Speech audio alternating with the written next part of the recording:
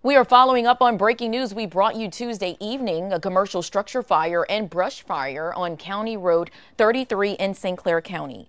Several departments nearby coming out to provide mutual aid. Then that fire rekindled. ABC 3340's Valerie Bell is working for you tonight to tell us more about the response to this automotive shop.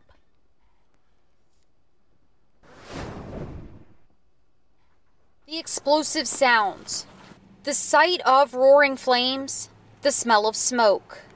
A fire crews believed was out, rekindled. We called 911 and they quickly returned to the scene on County Road 33. This is a pretty typical scene in that you have a rekindle. You know, you're dealing with a lot of petroleum, just a lot of open space, places for the fire to hide. Rainbow City's Mayor Joe Taylor, a former firefighter himself, came by. His city's department was there to help, offering experience, manpower, and resources. These are our brothers, these are our neighbors, our friends, we're a part of a community. Taylor also knows the Reeves family personally.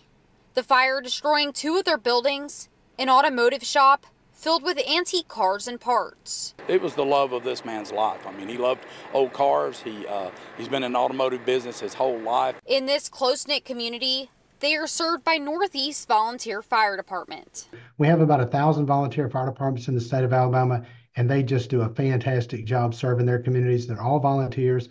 They don't get paid a dime for this. We've learned after responding to the rekindling of the building, crews were called back out a third time for that brush fire. Matt Russell, executive director with the Alabama Fire College, offers perspective.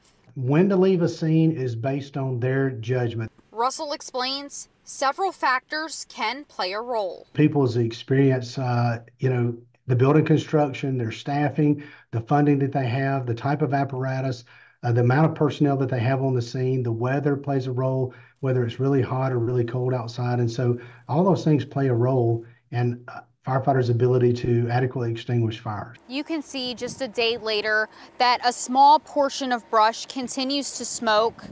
You can also see the damage that remains as work begins to clean up. In St. Clair County, Valerie Bell, ABC 3340 News.